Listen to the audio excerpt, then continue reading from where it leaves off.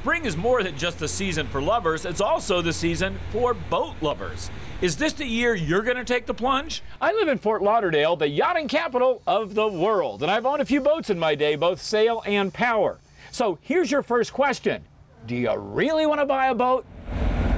If you're not going to use it a lot, you might be money ahead just by renting when the urge strikes.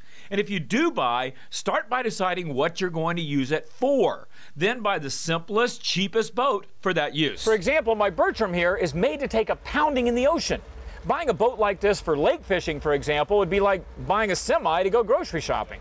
And no matter what you buy, look past the purchase price. What will it cost to run, to store, to maintain, to insure? Talk to other owners. Where? Online is a good place to start. Most brands have owners clubs where you can chat with people who have been there, done that. Now, boat values sink like a rock.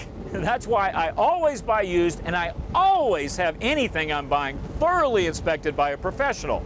Best time to buy a boat? That's simple, off-season. Want more information? Lots of links and tips right here at moneytalksnews.com. Just do a search for boats. For Money Talks News, I'm Stacy Johnson.